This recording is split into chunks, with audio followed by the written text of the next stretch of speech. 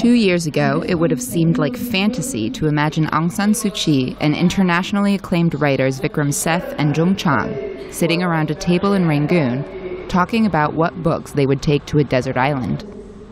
It's only recently foreign writers and exile Burmese have been allowed into the country, says festival organizer Jane Hine.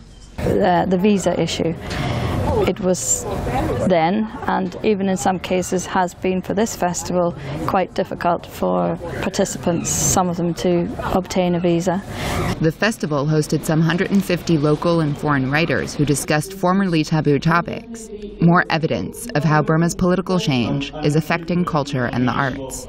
Formerly blacklisted Burmese author Pascal Coutue, whose book, From the Land of Green Ghosts, was banned, is back home after more than 20 years in exile.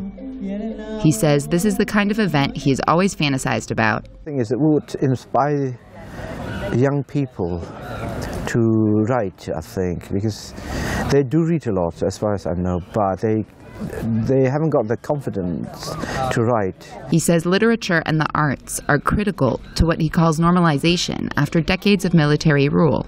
Government restrictions once made new books a rare treasure, leaving libraries and schools without books and learning materials.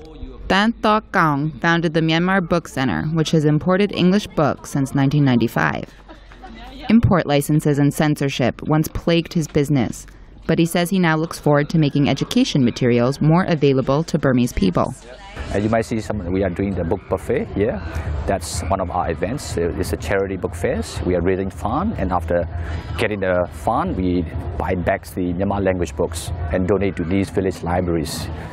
Festival organizers hope the event will be annual, should the government remain open, putting Burmese literature back on the map. This is VOA News reporting from Rangoon.